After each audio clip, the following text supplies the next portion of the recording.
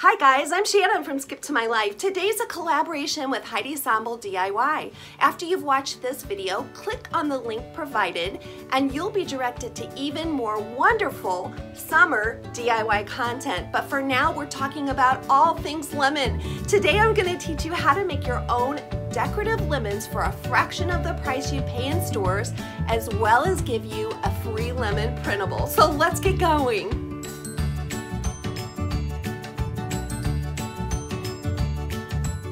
When you're finished watching this video, click on the link below for even more great content from Heidi Ensemble DIY.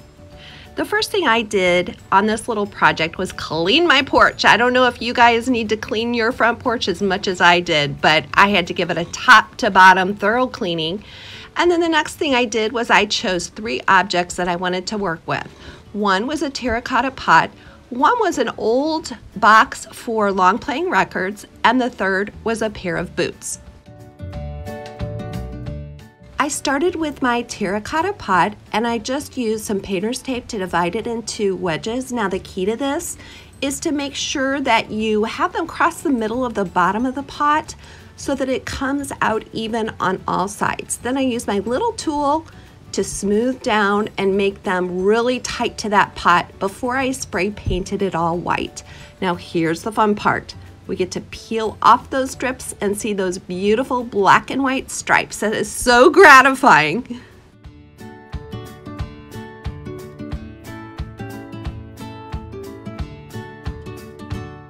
Now I'm going for kind of a French flea market look for this, so I decided to put some polka dots on the top rim, and for that I used a grill aluminum sheet from Dollar Tree. These come 2 for $1. Once you've trimmed off those edges, you can use those in your garden if you like. Those will kind of scare away squirrels and bunnies and all those little pests, so don't forget to save those.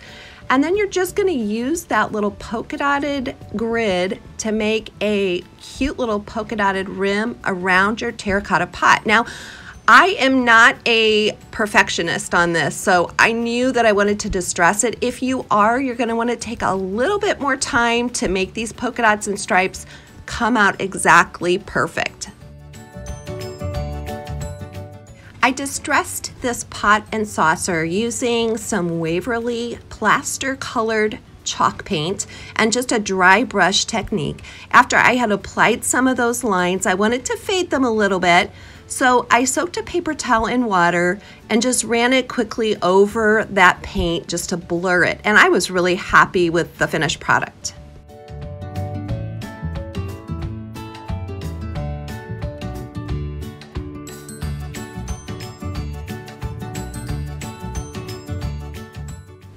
Our second project is so easy. I'm providing the printable below, and all you need to do is print that out. You can laminate it. You can use the contact paper like I did here. I chose to cut it out along that circle, but you can leave it as is and just frame it. And then all we're gonna do is hot glue it to the sign that I found here. I happened to find this buffalo check sign and I just thought it was perfect, but you can use whatever you have.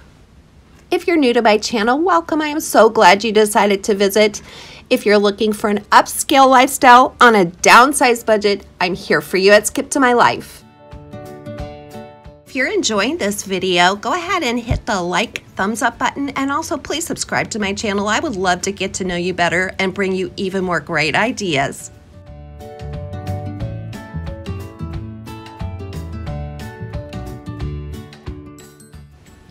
Okay guys, if you cringe at the thought of paying $13.49 for a bunch of fake lemons, or even if you're not ready to pay $1 per lemon at Dollar Tree, here's a great dupe for you. I just use a 3-pack of those little plastic baseballs from Dollar Tree. Those will make a large size lemon. If you would like smaller lemons, I'm showing you both. You can use a ping pong or golf ball, and those come 9 to a package. Now all you're gonna do is take a little shopping bag, tie that tightly around the ball, and knot it at either end.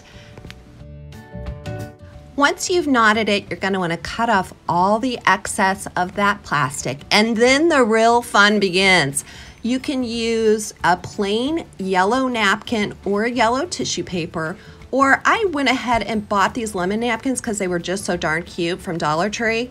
And I just thought it added a little bit of texture with all the different colors. You're gonna wanna remove the backing so you have a very thin layer, and then just use your Mod Podge and get started with that decoupage.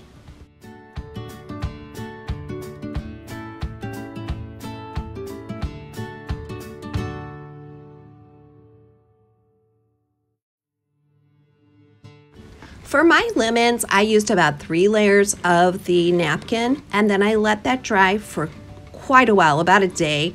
Now this is my real lemon, and you'll notice that on the ends it has a little bit of greenish, brownish color. So I went ahead and added some paint to the ends of my faux lemon to make it look more realistic.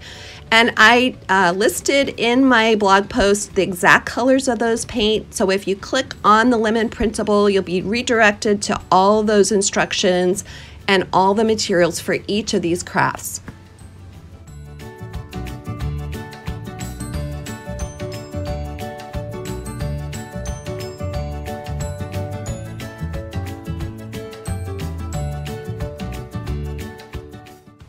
To finish this off, we're just going to use a stem that was left over from some roses. This was a rose arrangement I had from Dollar Tree. I'm going to cut one of those stems off, and I'm just going to poke a hole under that tissue paper, and I'm going to glue gun the stem and leaves very tightly to the lemon.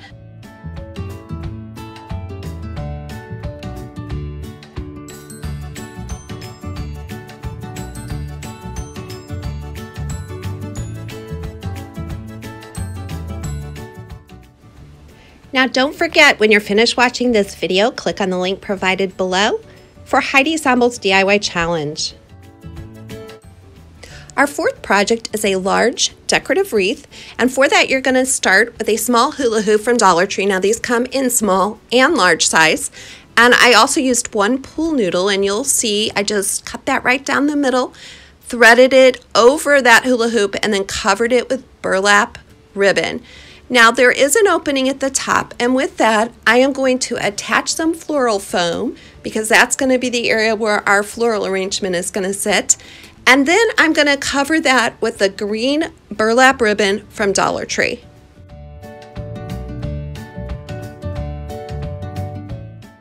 You can see that I use scraps of my floral foam, and this is a great project to clean up your scraps. And then I also use scraps of greenery just to fill in that space. This is really going to be a background, so there's no need to go buy some new things. You can just use up what you already have. I did use floral pins, which look kind of like long staples, to attach that greenery. And then we're going to secure our welcome sign with the chenille stems, and we're going to make it really secure on there by using the top bracket to bind the top, and then we're going to glue gun a chenille stem on the bottom and cover it with a little leaf, let that dry, and attach the bottom edge of that sign. For me, this wreath is going outside, so I want to make sure it's weatherproof and really secure.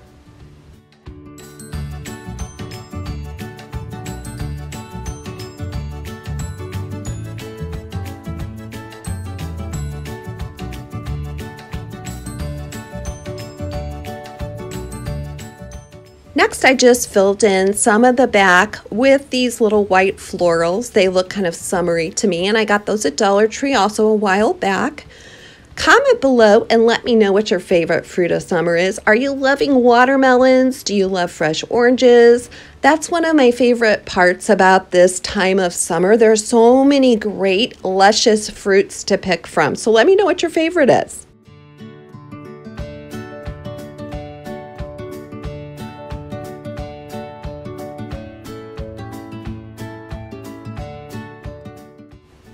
Now the real fun begins because we get to start adding in those cute lemons we made. You'll see the larger softball lemons. I put one at the top and one at the bottom. And then I'm going to fill in the sides with a bunch of 3 smaller lemons. I made these with the golf ball size from Dollar Tree. And again, all the materials for these crafts are listed on my blog post. If you print that printable, you'll be redirected to that blog post, and all the materials are listed out. I was looking for the color of yellow ribbon that I really wanted to finish off this wreath, and I just couldn't find it. So I was looking around Dollar Tree and I saw this beautiful lemon colored tote bag. Maybe you've seen it at your Dollar Tree. So I decided to make my own ribbon. I just cut the handles off and I cut off the top portion of that bag and glued the two different sides together, and it made one long ribbon. And I just love the way this colored bright yellow lemon turned out to finish up this wreath.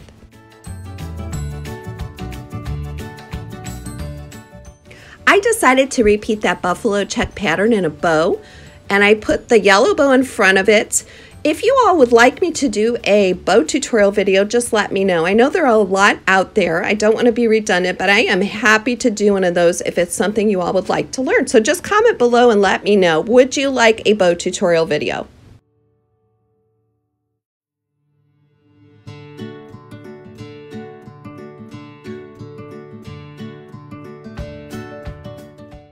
I spied this adorable metal mailbox at a boutique, but I just couldn't part with the money they wanted for it, so I decided to make my own.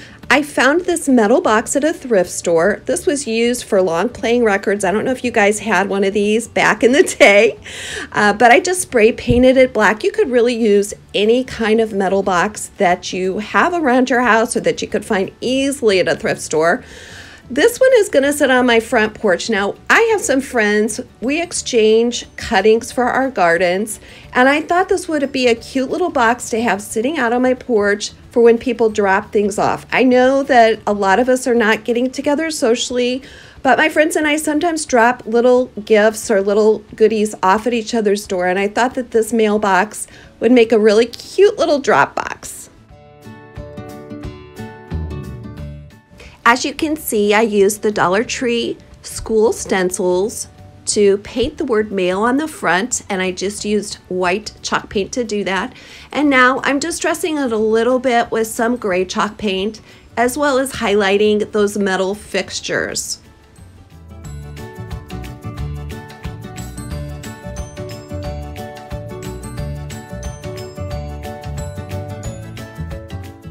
If you're enjoying this video, I sure hope you will hit the like, thumbs up button, and also please subscribe. I would love to get to know you better. This piece will be sitting outside, so I added little feet, which are just the tops from water bottles, and then I painted those black.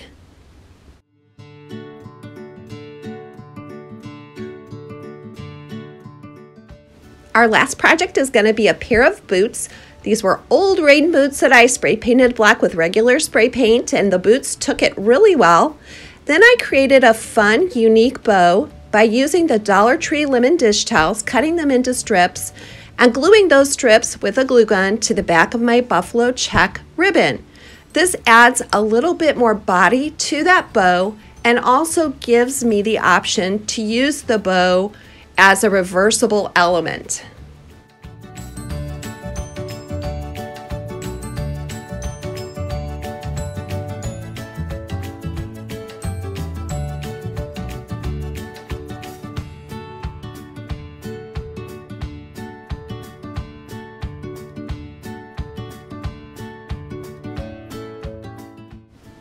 That bow was a little bit top heavy and I wanted to make sure it didn't flop around.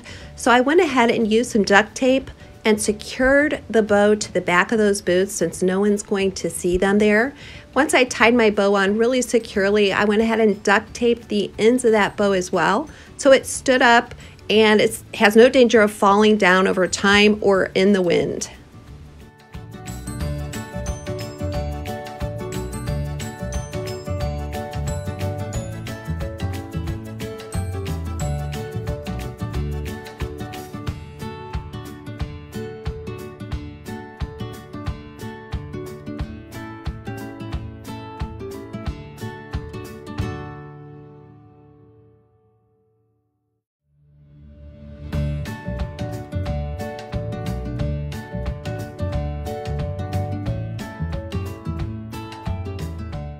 For my finishing touch, I just could not resist using the Dollar Tree Fresh Lemonade outdoor sign.